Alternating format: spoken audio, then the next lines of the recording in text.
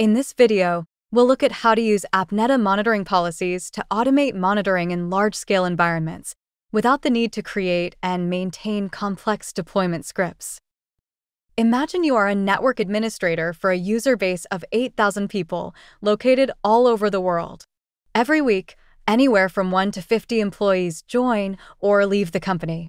Using monitoring policies, you can configure monitoring once and have every new workstation monitoring automatically according to the policies they match. This saves time every week that can be put back into other responsibilities.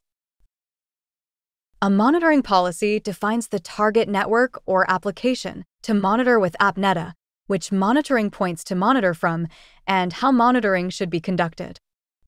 Dynamic rules can be added to automatically monitor from monitoring points that meet particular criteria, such as the type of monitoring point, the network it is connected to, or its geographic location.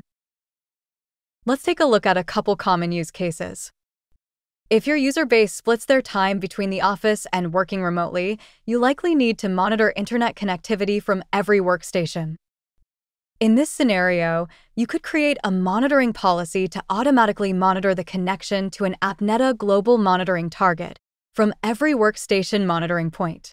And monitoring would then start automatically from each new workstation as the monitoring point connects to AppNeta without the need to come back and add new monitoring points to the policy. In another example, a large enterprise has hundreds of sites, each with multiple egress networks. In this scenario, you could use network rules to specify which networks to monitor from. A common scenario is to automatically monitor a particular application only from the perspective of the relevant end users. You could assign custom tags to each monitoring point to identify them by business context, such as department.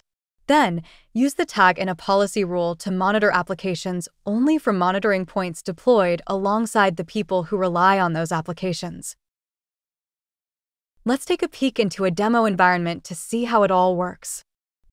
Performance monitoring with AppNeta is all about measuring the performance between two endpoints. There's what you want to monitor, like a business-critical application, and where you want to monitor from, such as from the perspective of the application users. The monitoring points page is for adding and managing the monitoring points installed in the locations you want to monitor from. And the monitoring policies page is for defining what should be monitored and from where, along with some preferences for how to monitor. When you add a new monitoring policy, the first step is to give the policy a name. The policy is specific to a single target, so think of the policy name as a friendly name for the target, which is especially useful when the target is an anonymous IP address. Then, in the target field, enter the fully qualified domain name or IP address for the network target or application. Monitoring is enabled by default, but can be optionally disabled. For example, a network admin might want to temporarily disable monitoring in a policy while the target undergoes maintenance. Optionally, assign custom tags to a monitoring policy to provide additional context about the monitored target. Tags are name value pairs that help users categorize, sort, and filter monitoring data. Each custom tag added to the policy is inherited by all paths created by the policy. Under the advanced settings, the optional policy description is helpful to add additional context to the policy list page.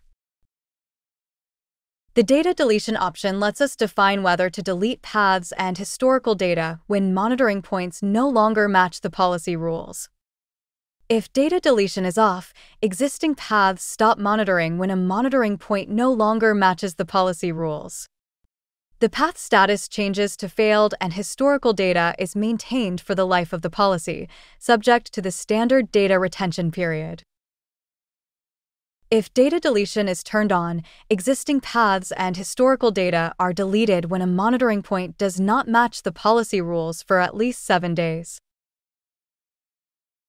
Optionally add a policy group to associate the new monitoring policy with other related policies. Optionally, add a geographic location for the monitored target. Paths with a target location are displayed in geographic map views and dashboards, such as the current network violation map. I'll come back to this next setting in a minute. In the Monitoring Points section, add rules to define which monitoring points should monitor the target and from which egress network. To define the set of monitoring points to monitor from, add tags such as monitoring point type, a custom monitoring point tag, or a geographic location tag. Any monitoring points that meet these rules will automatically start monitoring the target when the policy is saved. Policies do not restrict the number of monitoring points that can be included. A policy will support as many monitoring points as are supported by your AppNeta organization. Monitoring will occur over the default network unless a network rule is added. If the monitoring points should monitor from a specific egress network, add a corresponding network rule to specify the particular subnet, VLAN ID, the connection type, such as wired or wireless, or the interface name to monitor from. By default, policy tags are automatically generated for network rules, and you can add tags to provide additional custom context about the source network. These tags are then assigned to the network paths monitored from the selected egress network. Network rule tags are also included as part of the network path name. Remember the advanced setting we skipped earlier? If you don't want the policy to automatically generate tags for network rules, clear the auto-generate option in the advanced settings. One of each type of network rule can be added to a monitoring point rule. Click the plus button to add additional network rules. A path will be created for this monitoring point rule only if all network rules apply. Multiple monitoring point rules can be included in a policy. Click the plus button to add an additional rule. For example, if a collection of monitoring points have a consistent setup, we could add another rule to monitor over a second egress network. In this example policy, the target will be monitored separately across both networks. Let's preview the policy. In this example, there are more paths than monitoring points because some monitoring points will monitor the target from more than one network. The Monitoring Preferences section includes all the settings to specify how the target should be monitored. The alert profile is used to define which metrics to use as performance indicators for monitored targets and the threshold when performance should be considered poor. In most cases, the default profile is sufficient to start, but custom alert profiles can be created in advance on the Manage Alert Profiles page. By default, the same alert profile is used 24 hours a day. But in some scenarios, you may need to turn off alerting outside certain hours. For example, outside of business hours in the monitoring point time zone. A custom time range can be created in advance on the Manage Time Ranges page. The default network settings work in most scenarios, but let's take a look at the effect of changing each setting.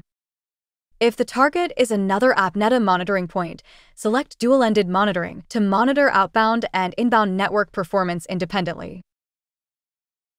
Optionally, change the UDP source port if required. A custom source port is typically used to monitor networks where ECMP or other multi-path technology is used. By changing the source port, you can influence which path is monitored by the policy. Similar to tags, the network path group provides a way to filter and summarize monitoring data in different views within AppNeta.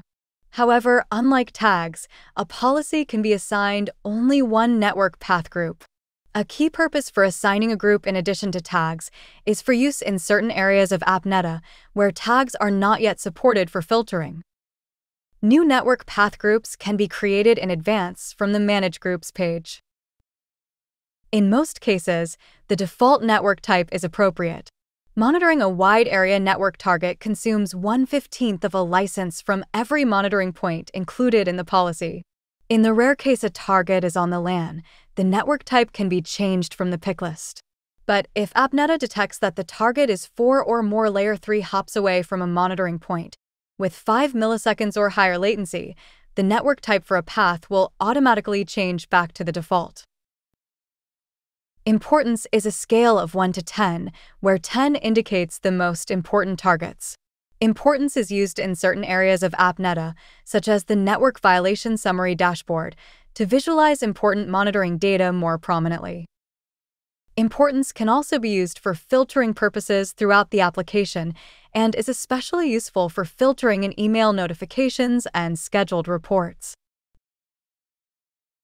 Target type determines whether the target should be monitored for data or voice performance and influences the size of test packets used for monitoring.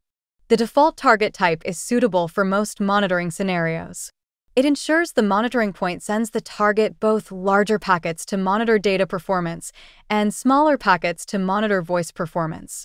In some scenarios, admins may choose to select one of the voice-only options to avoid sending large packets over voice circuits. To accurately emulate your production voice traffic, select the appropriate VoIP codec. The selected codec will control the size and spacing of packets generated by the monitoring point to emulate voice traffic. Optionally, change the target ports for TCP and UDP trace routes, for example to view routes to a network target that requires a connection on a specific port.